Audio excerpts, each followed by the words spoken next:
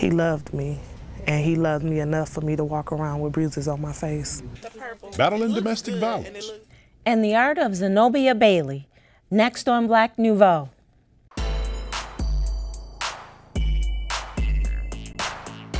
Good evening and welcome to another edition of Black Nouveau.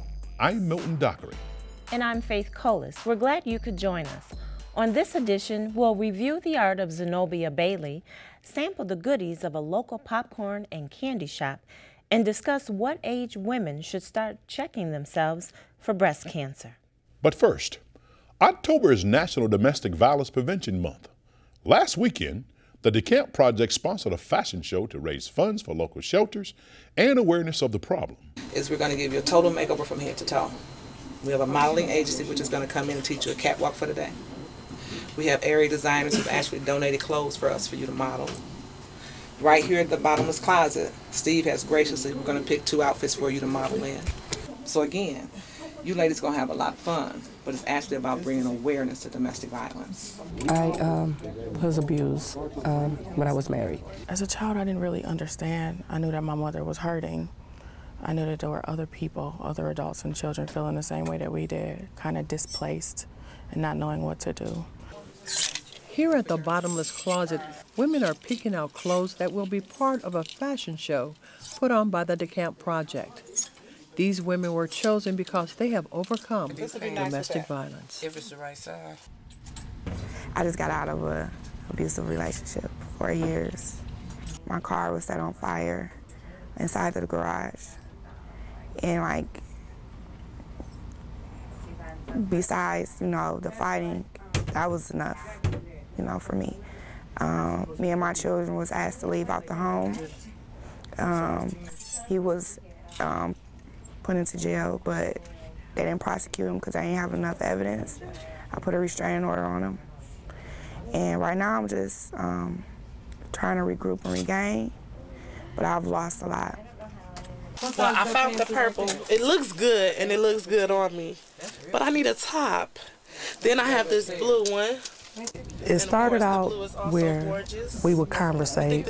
From a conversation, we would have miscommunication on whatever the subject might have been about.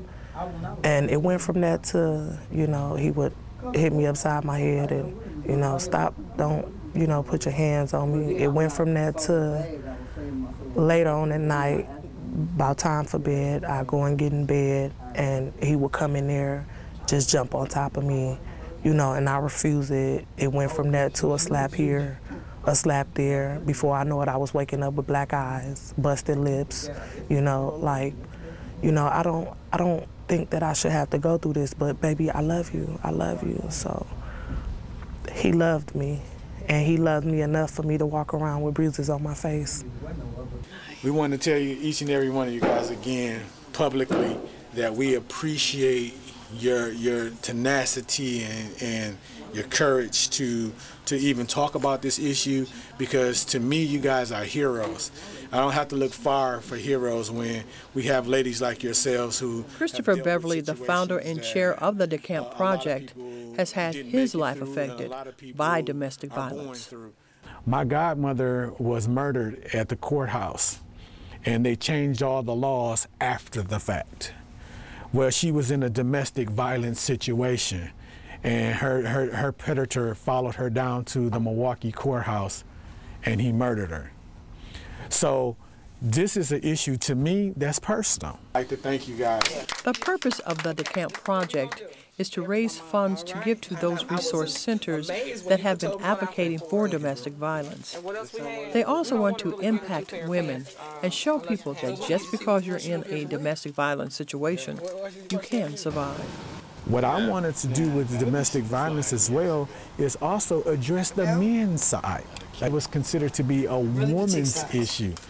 But when I started to do the research, when a man puts his hands on a woman, it's considered to be domestic violence.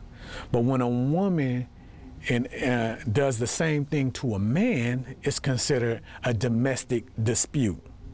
I have a problem with that because we need to address both sides. Right here in Milwaukee. We're joined now by Ann Connolly, organizational liaison for the DeCamp Project, and Sean Muhammad, Associate Director for Aisha Family Services. Welcome to Black Nouveau. Thank you. Thank you. Ms. Connolly, yes. Would you define domestic violence? Domestic violence is when violence is portrayed against you by an intimate partner. Now, does this specifically refer to women, or can it refer to men as well? It can refer to men, women, same sex. Mr. Muhammad, still the majority of the domestic violences are committed against women, correct? Absolutely. Why is that? That is absolutely correct. There are a number of factors that go into that. Women, when you look at the statistics, the majority of restraining orders, the majority of domestic cases that are filed in the state of Wisconsin, the city of Milwaukee, and nationally come from women. There are men who do file restraining orders. There are men who do call the police in instances of domestic disputes. However, the overwhelming majority come from women. How bad is the problem in the African American community? I believe that it's still considered taboo. A lot of things, a lot of the issues that take place, women don't report it as much as they should. Men do not report it. And the statistics are a little one-sided sometimes. Why do you think it's still taboo? Because a lot of us are afraid to put our mates in jail. A lot of the women, we still feel like that we'll be blamed, or people will think that we could have gotten out of it when we couldn't have. So that's why we believe that the resources need to be put out there. We also believe that dialogue needs to take place so people can understand exactly what domestic abuse is. Okay. How is this makeover therapeutic that you will be doing? It's inspirational. It's uplifting. It empowers the women. For instance, when we were at the bottomless closet, the women, some of them came in, they were still down from the situations. Even though they've conquered it, they still have inside scars. But this particular day is the day for them. Everything that we do is focused on them. And the reason I believe it's therapeutic is anytime you uplift a queen, she stays on that level. Now, you're talking about that particular day. You're referencing the fashion show. Tell us more about it. Okay, well, the fashion show, that's coming from the DeCamp Project, which is the brainchild of Christopher Bailey, and Ann Connolly, which is the arms and legs, the person who makes everything happen with that. Well, we forged a relationship with them because we understand what they're doing, we love what they're doing, and Aisha Family Services being in the community, servicing women of color who have been afflicted by domestic abuse since 1989, it was only a natural marriage for us to get together and hook up to make this happen. Yeah. How did this partnership come about? Well, actually, funny, I actually met Ann and Chris at Sweet Black Coffee. Okay. They were actually promoting another event that they were having, and I actually wasn't able to attend that event. However, I gave them a donation, and we spoke briefly about their event, and I told them what I did with Aisha Family Services. Okay. They let me know about a future event that they were having, and I told them I was on board. Alrighty. The rest is history. Mm-hmm. Explain what kinds of emotional changes victims of domestic violence go through. Okay, you want to answer that? Sure. Well, I would say that when you look at emotional abuse and verbal abuse and psychological abuse, there are a number of indicators that you could see. When you see a victim or a woman or anyone who is being isolated from their family, when you see anxiety, when you see instances where they may be suicidal, instances where they may be acting other than themselves. Those are all indicators that abuse is taking place. Now, Ms. Connolly, to piggyback off of that, oftentimes can victims also be enablers at the same time? You might call it enabling, but at the point of the abuse, you feel hopeless and helpless. You're also afraid of your abuser. So I wouldn't call it enabling. I mean, you're just afraid and you don't know how to get out of the situation. How can people help women they recognize to be in a domestic violence situation? You actually have to talk to them. You have to encourage them. You can't really force anybody to leave because sometimes the dynamics that are at play are very dangerous. Absolutely. But that's what the resources are for, that they need counseling and encouragement to let them know that you're not doomed in this situation, that there's help for you. Now, you have a great partnership. Now, how did the DeCamp Project come about? The DeCamp Project is the brainchild of Christopher Bailey. He's actually the founder and chair of the Soul Worldwide. And DeCamp is the humanitarian department of us. And we believe that if you meet people where they are, you can assist them to the level that they desire to be. So our goal at DeCamp is actually to bring resources together with people and also to assist the community with any type of awareness that's there.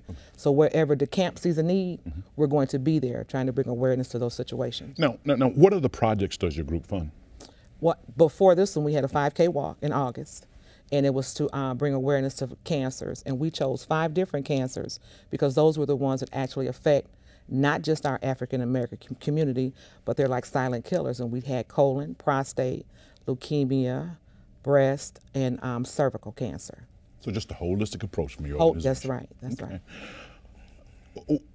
In the package, Mr. Beverly mentioned how the issue of violence between men and women are looked upon differently.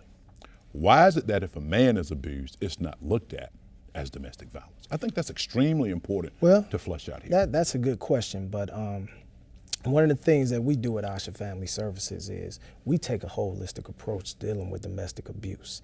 Now, it's one thing when a man is, let's say he's harmed, he's hit, he's slapped. The damage that's done to a man is a lot different than the damage that is done to a woman. Now myself, though I'm the Associate Director at Asha Family Services, I also facilitate batters treatment groups. And it's not all give and take. It's not the same dynamic that goes into play when you're looking at the male versus the female. Very briefly, are there services available for perpetrators of domestic violence? Yes, absolutely. And one of the places they can go, absolutely, is Asha Family Services. We provide batters treatment programs, anger management programs. We provide substance abuse programs. And many times when you deal with domestic abuse, you actually coming in through the back door, you know, because it may be a number of other issues that are in the forefront that exacerbate and cause domestic violence. Finally, if people want more information, how can they go about getting it? They can actually go to the website. Okay. You can look up domestic abuse centers, and there's a whole list of them. Or you can go to our website, DeCampProject.org, and we're going to have a list there of services and resources that are available for you. All righty. Thank you so much for joining us. Thank you so much for having us. Thank you very much.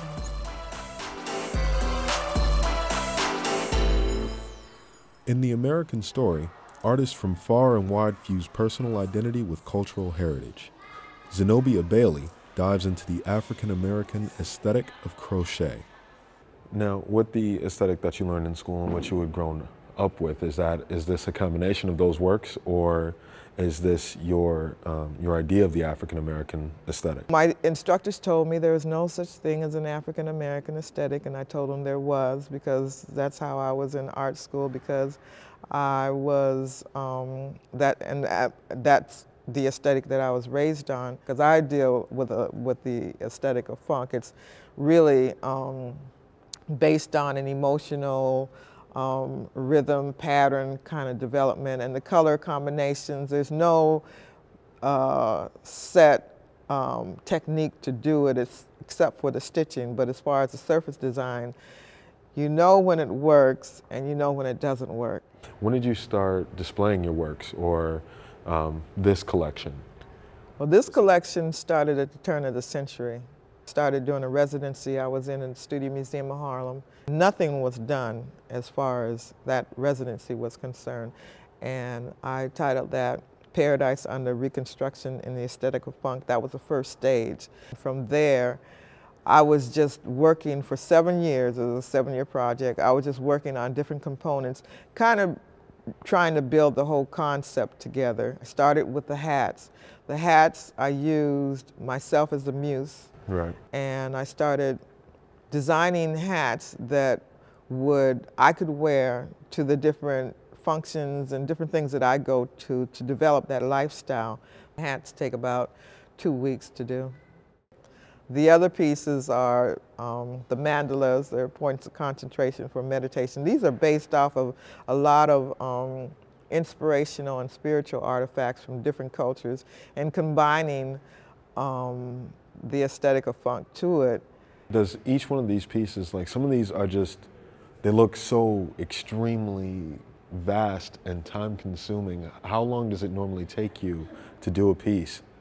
What I do with each piece is I just do individual circles. And I just do like a bunch of different circles, different sizes, and then I'll just all of a sudden stop and take the largest piece and put it on the wall. And then I'll take another piece and I'll start composing the different pieces. And then after I see that it's where I want it to be, then I start putting the blanket stitch to stitch them all together. But it's a phase of a lot of crocheting, and the largest pieces take about a month to do, maybe a couple of weeks to a month to do. And the smaller pieces I don't even know because I'm just, you know, I never really time them or anything. But the tent took about 6 months to do. This tent here took about six months to do. And you put the garments for each one of these? Yeah, I made the garments. I made everything for them. The faces are made out of terracotta clay. I made a mold for them. And then I painted it over with acrylic paint. And then I made their dresses. In addition to her artwork, Xenobia has also developed a workshop. The workshop itself is about creativity and community development. And that's what this is. This is a community. And this is a community that's like gypsies on the road, you know, and like what we're doing, we set up camp here, and we have the workshops in the artery. And from that workshops, we're trying to stimulate, inspire creativity within the communities wherever we go. And really, it's something that everybody can do right now. Because like in every household, somebody knows how to crochet, somebody knows how to knit, somebody knows how to sew, you know. So it's just being inspired to do it, you know, but all this, nothing is new. None of it is new. It's all about the needle, the imagination, and just taking the time to do it with a heap of yarn and imagination, and your imagination takes you to, you know, wherever you want to go, you know. It's like your magic carpet ride.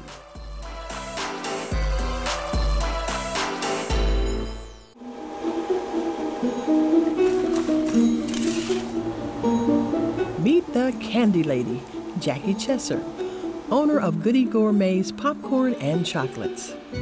I thought that I wanted to make wedding cakes, and so I ran out of flowers one day, realized I had chocolate, so I stuck the chocolate on the cake.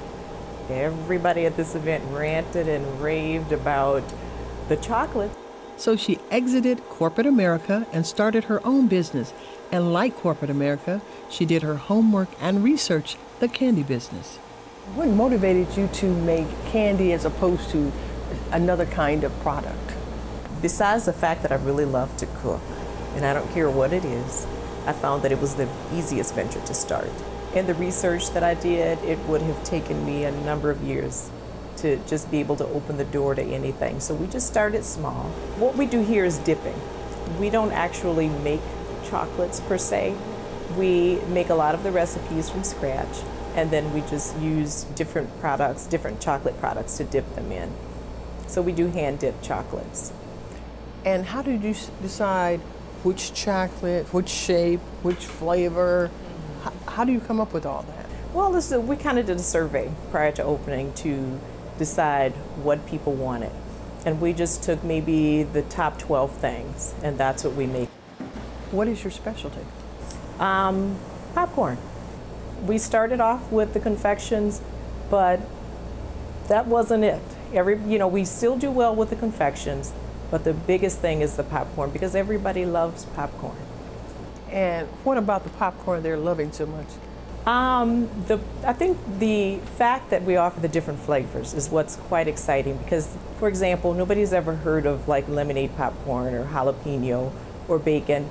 So when the customers come in, they have the option to try any of the flavors they want. It took me about 3 years to actually do the planning for the business. I played around with different recipes to make sure that I perfected them, to make sure that the consistency would be there. And then once I decided to open, of course, everybody's always giving me something new to try. Well, you can't open without popcorn. So that took another maybe year and a half to research and perfect just to get the consistency there. So after we did that, we found that there was no place in the city offering the different flavors of popcorn. So we ended up connecting with a couple of flavor specialists, and we got together and really added some of the flavors to the cheese popcorn that we were doing, and we were quite surprised at the results. So. What's been the reaction from the neighboring businesses and from the community on your venture? They have been quite excited as well as supportive, because there's nothing like this in the area. Chester's popcorn has been compared to the Chicago style of popcorn, which can now be bought here, alleviating the long drive. What do you want customers, when they taste your product, what do you want them to think of? I want them to think of something from down home. I want them to know that we really, really care about what we're doing. There's a lot of pride that goes into every batch of popcorn and every batch of chocolate that we make. So far we have gotten the very results that we want from the products as well as from the customers. So at any time during the day, stop by Goody Gourmet and visit the Candy Lady. October is also Breast Cancer Awareness Month, and we've talked about the importance of mammograms in detecting the disease. The prevailing wisdom is that women start getting mammograms at age 40, but 40 is too late for many African American women. Here to discuss that are Dr. Hanadi Bouali and Rakia Jones, who recently discovered she had the disease. Thank you, ladies, for joining us. Thanks for having us. Rakia, tell us your story. When did you find out you were diagnosed with breast cancer, and what happened after that? I was diagnosed with breast cancer May 19th of this year. And how old were you? 35. I remember feeling a lump in January, and I didn't think anything of it, kind of brushed it off, thought it was, with my monthly cycle. And in February, the lump was still there. It had gotten a little bigger. It was very sore. And so I went to a doctor, and the doctor said that it wasn't nothing to worry about. And so I went home, and my mom said, well, Rakia, he didn't order a test or anything. And I said, no, it's nothing to worry about. And she said, well, maybe you need a second opinion. So I went and got a second opinion, and that doctor put in for an ultrasound, and they discovered May 19th that it was indeed cancer. Did you find the lump during a self-breast exam? No. Had you had a routine of doing self-breast exams? No. Doctor, how important is self-breast exams? Well, I know the American Cancer Society would tell you that they do not recommend for self-breast exam, but this is my philosophy. Get familiar with what your breast looks like and feels like, because you will know if there is anything that is different, and that will make you seek medical attention sooner rather than later. So you're not going to lose anything by getting familiar with how your breast looks and feels. Is the number of women being diagnosed younger? Is that rising, that number? It's not specifically in the younger women. There is a general rise in the incidence of breast cancer in both in premenopausal and postmenopausal women. Now, originally people thought that it's because we're doing more screening mammograms and discovering those cancers. But if you look at the history, it should have been, a sudden surge after the implementation of screening guidelines, and then there should have been a plateau of those numbers, but that plateau didn't happen. We still see, a slower, but albeit there is still a rise in the incidence of breast cancer. Does race play a factor in breast cancer? Absolutely. There is more incidence of breast cancer in Caucasian women, followed by African Americans, followed by Latinos, Asian Pacifics, and then Native Americans here. However, that being said, the incidence of breast cancer in younger women and more aggressive types of breast cancer are more common in African Americans. Why is that, and what would be some specific signs? Initially, it was thought it's related to socioeconomic status or seeking medical attention late, but when they controlled for those factors, they actually found that no, it was independent of that, and it's something to do with genetics.